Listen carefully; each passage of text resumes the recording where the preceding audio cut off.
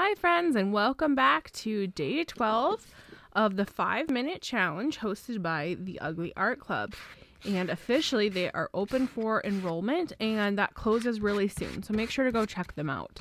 It's a really good source of inspiration and a really nice art community. Alright, so I'm starting out by wanting to get some color on the page, and I started with a Payne's Gray Liquitex acrylic paint and coming back in with a golden heavy body paint N8 neutral gray, I believe is that color. As always, all of the products and supplies that I use are in the description below, and there's direct links that will take you to those products. So make sure to check that out if you have any questions as to what I'm using in the videos, but I'm more than happy to answer any questions in the comments as well. I took my Yoo-Hoo glue stick and I'm starting to do a little bit of collage elements. The first piece I put down was from a security envelope from some junk mail, and now a little piece of graph paper.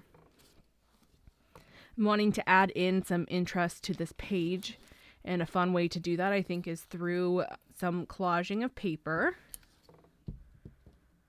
I don't have much of a game plan before I start here.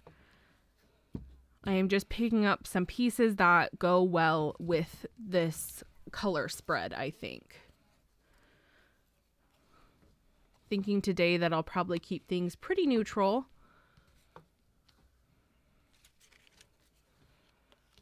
And I think the best way to figure out what pieces you want to use is just to start auditioning different pieces. And maybe that means even ripping them up down to size. And just trying them on your page and seeing how you feel like those look.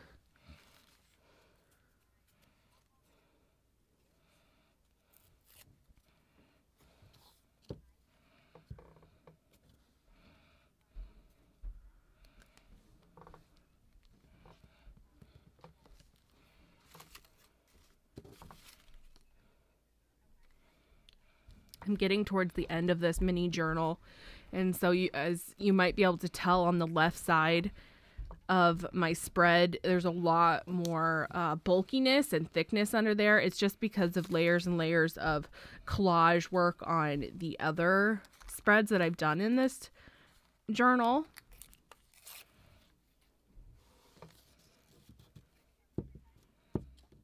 And it's interesting, you can start to see over time that one spot of the journal maybe is thicker than the other spots, and you start to think about your placement on your pages a little bit. Like, have I been doing a lot that is the exact same? So maybe try switching your placements up and switching your composition. So this is a Stabilo pencil, and I went in just with it dry. I'm coming back with a wet paintbrush and grunging up that page a little bit, spreading out some of that pigment. The Stabilo pencil is one of my favorite ways to add grunge to a page. I think it is super versatile in the different ways that you can use it.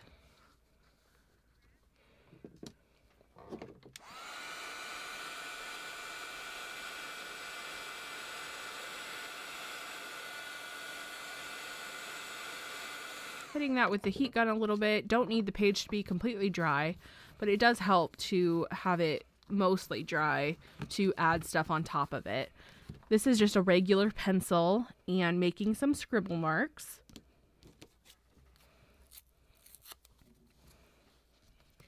So this is a fun little piece of cardboard that I believe I took off some packaging of some sort, but I really liked the texture of it and knew I wanted to save it for something. I feel like to be a mixed media artist, you definitely have some hoarding genes in you. You find different fun stuff and you keep it, and you know that one day you might find a good use for it.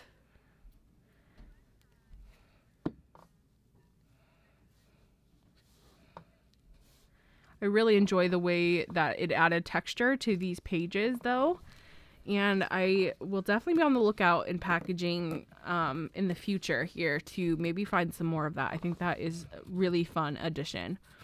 I'm bringing in my Stabilo and just wanting to grunge up those cardboard pieces a little bit And so I marked my Stabilo directly on to the cardboard, and now bringing in that wet paintbrush again to just spread that out a little bit. Could have also done this with a little bit of paint, but I really like the look of that Stabilo pencil.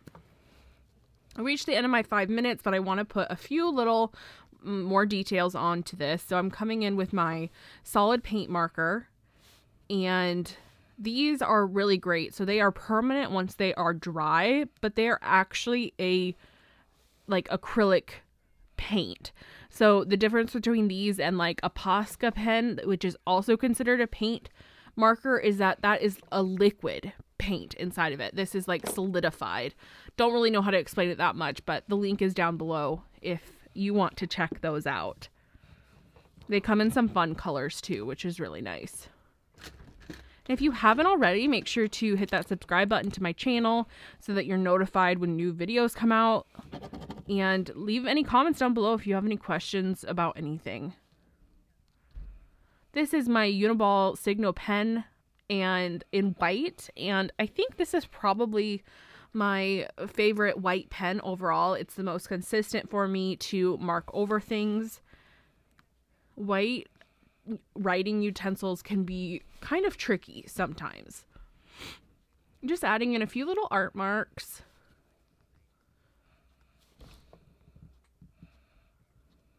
And I really love how those art marks look on top of that corrugated cardboard as well.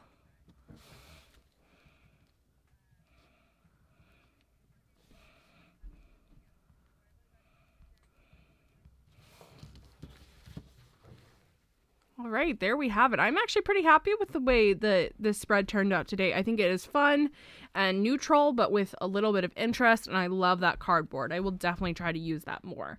Thank you so much for watching, and I hope that the rest of your day is great.